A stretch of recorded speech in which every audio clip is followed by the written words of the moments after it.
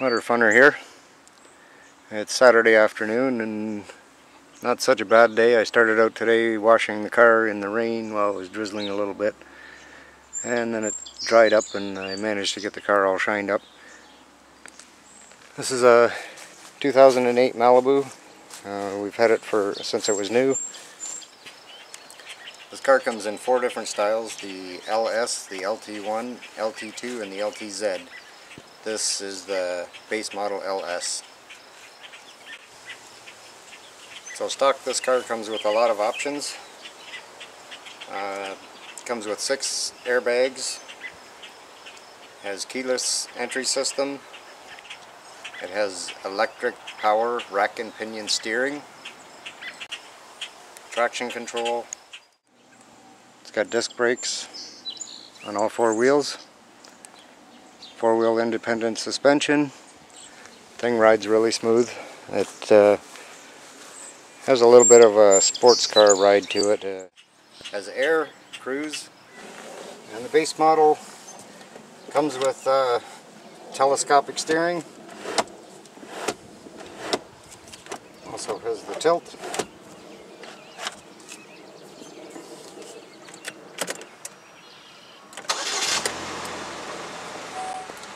This car's never had a tune-up yet. At 111,000, I'd say that's pretty sweet the way it runs. It's great.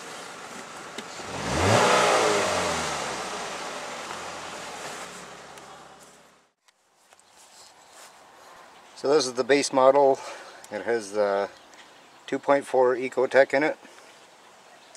It's got variable valve timing. It's a pretty peppy little engine. It's got a nice battery cover there. Everything's tucked away nice.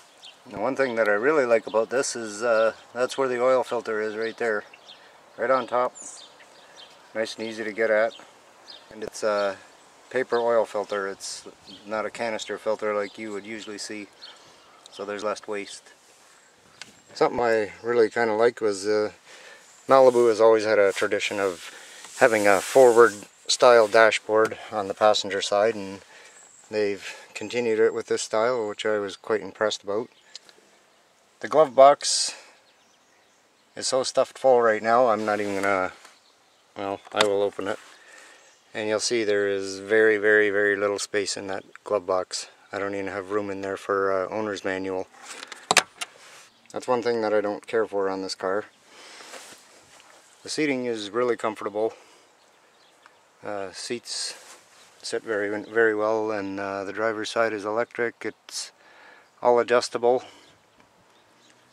And it's got the lumbar in it. It's very comfortable.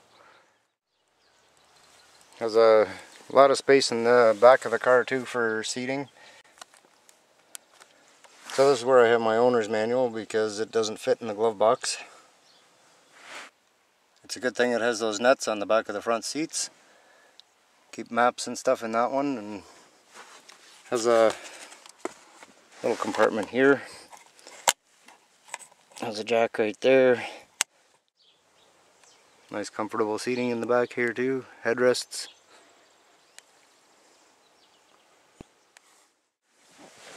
I'm not the world's tallest person, but my legs aren't even touching the seat here, and the seat's fairly far back. I'd say probably at least halfway.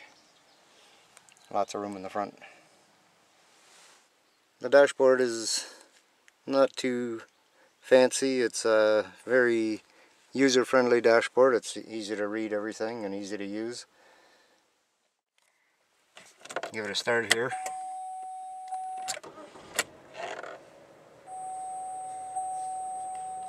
Now the first thing you're going to notice is it says SVC tire monitor has a warning there, and that's my symbol right there for the tire monitor. I've got one that's not working.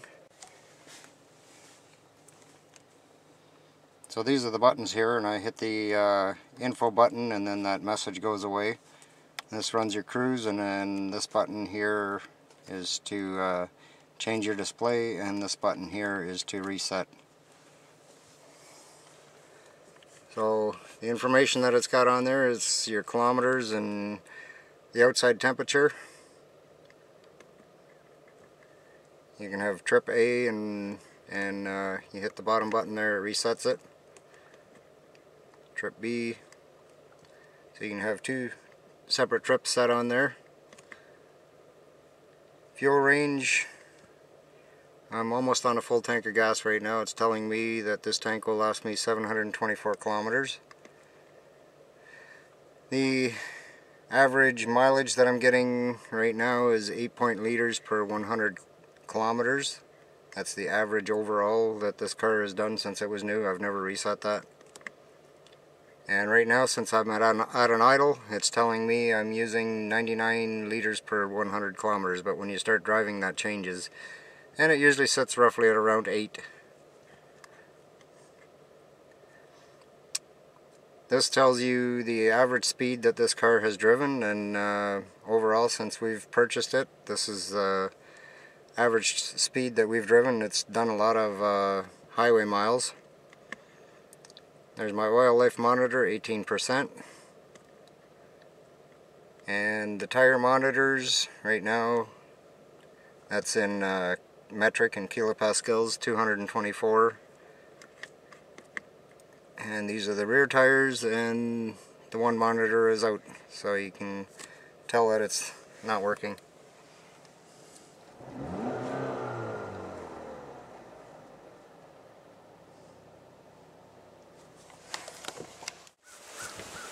This car's got a huge trunk.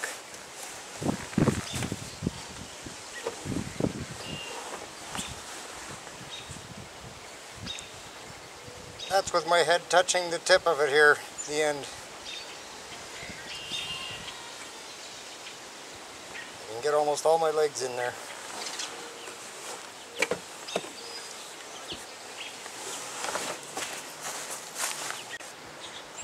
That's just incredibly huge. Another thing this car has is a key on the dashboard, which hasn't gone out of style, but now it's back again. And we're just going to take it out for a little drive now. So this car is got 165 horsepower, but on takeoff like this, it's pretty good. Has a lot of pickup power behind it, but from a dead takeoff, it really doesn't have a whole lot of pep. So just to demonstrate, I think it's been detuned a little bit for the takeoff, because it sure doesn't seem to have a whole lot of power right off the dead end. So I'm going to do two passes, one with the traction control on and one with the traction control off.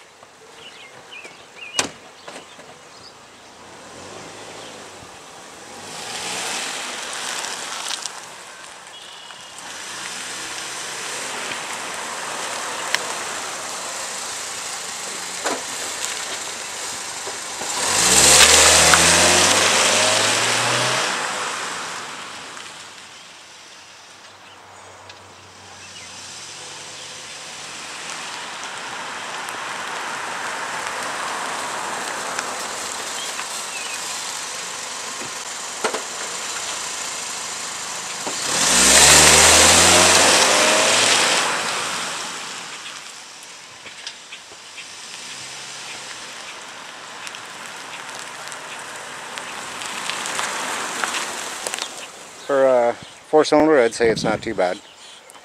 On highway, it's a whole lot better. When you push her down, she really goes. So, it has really good passing power. When you really need to pass somebody, it doesn't waste any time getting there. So when you buy a car, most people have a problem with trying to find a place to put their sunglasses. And one thing that I really do like about this car is when you take your sunglasses off,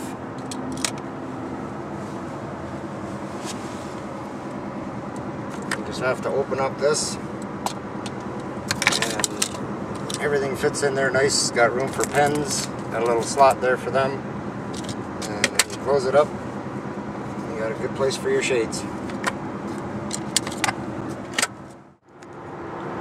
So this car, being that it's 3 years old and it's got a lot of mileage on it already, we've had a couple of issues with it.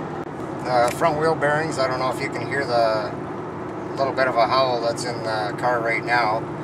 We had them changed once at 60,000 kilometers, which was under warranty, and it was no problems with us getting them replaced, but now it's starting to sound like they're going again. So probably at 120,000 we'll be due for another set of wheel bearings. So another problem that we've had with this car is it's developed a clunk in the steering wheel. Hopefully you'll be able to hear it. I'm just going to turn the corner.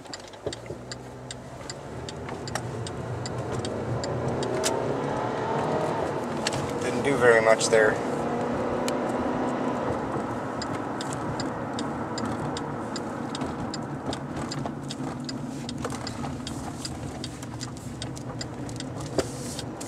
There it went. That's it. I don't know if you can catch that or not. There is a few little things that are annoying in this car, and this cup holder here, we try to put a second mug in here, and we got some pretty tall coffee mugs, and it always seems to want to hit up against this compartment here. And this compartment is made to open in two places. With that mug being there, it's next to impossible to get at anything.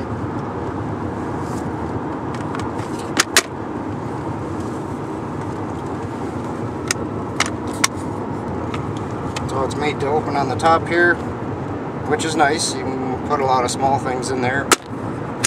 And then it has the bottom compartment there.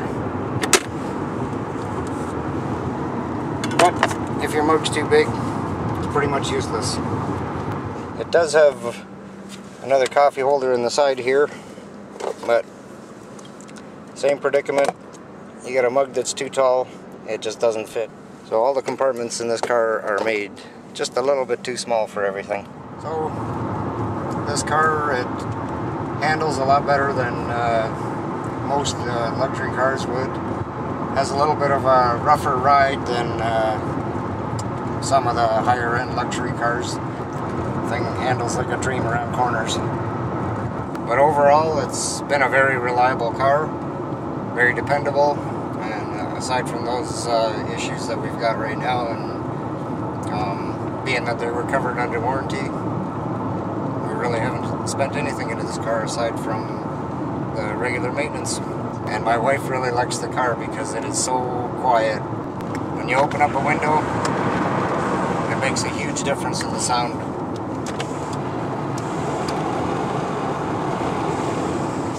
Especially if you're beside a transport truck and you crack the window, the difference in the noise is just incredible. The car is very, very, very silent from the inside.